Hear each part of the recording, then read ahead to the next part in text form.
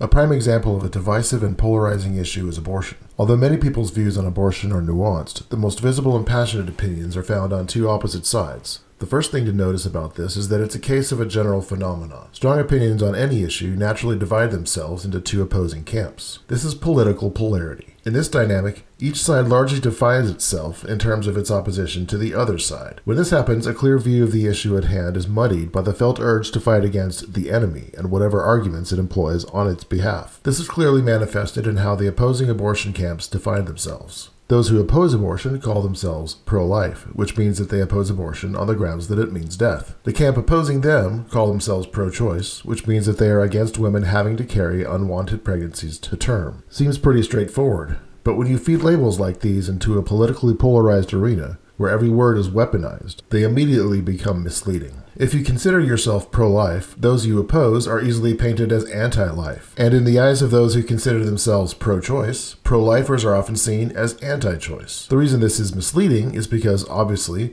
pro-choicers aren't motivated by being generally in favor of death, nor are pro-lifers motivated by being generally against people having choices. You could try to recast the pro-life label to be more to the point and call it anti-abortion.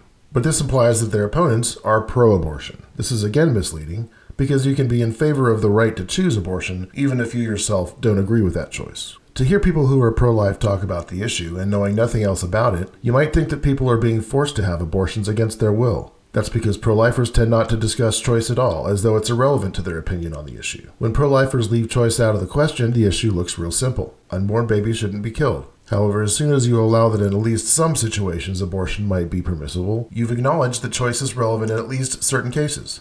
But why just in those cases? And why should you be the one drawing the line? On the other hand, pro-choicers may put themselves in the absurd position of denying facts about what a fetus is, just to avoid accommodating the issue that animates pro-lifers. That makes it look as if you don't even know what abortion is. Each side doesn't seem to want to acknowledge the issue that animates the other side, which just fuels a feedback loop of rage. Each side uses more and more polarizing language in service of its goal to oppose the other, the enemy, the bad guys. Sadly, this is all part and parcel of the dynamic inherent to political polarity. AI researcher and teacher of critical thinking Eliezer Yudkowski has explained this dynamic so nicely that I'm just going to quote him. Politics is an extension of war by other means. Arguments are soldiers.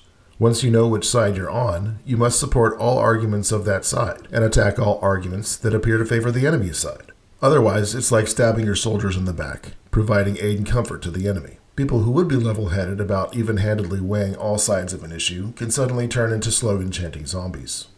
When each side seems to exist only to oppose the other, meaningful communication on the issue becomes impossible, because it stops being about the issue and is instead about fighting the enemy by any means possible.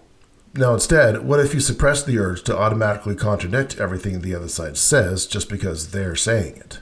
People who are anti-abortion object to abortion because it ends a human life. No one should have to deny that that's what it is. And circumstances do arise where a pregnant person wants to have an abortion. The possibility of someone choosing to have an abortion is the reason the issue arises in the first place. If you put all this together and avoid vague and euphemistic language on either side, people who are anti-abortion should be able to say something like this. Because abortion is killing a human, no one should have the right to choose to terminate their pregnancy. And if you're pro-choice, your position would be stated as, although terminating a pregnancy entails killing a human, the person whose pregnancy it is has sole responsibility for it and should be able to terminate it if they choose to. On balance, it's the second of those positions that makes the most sense to me.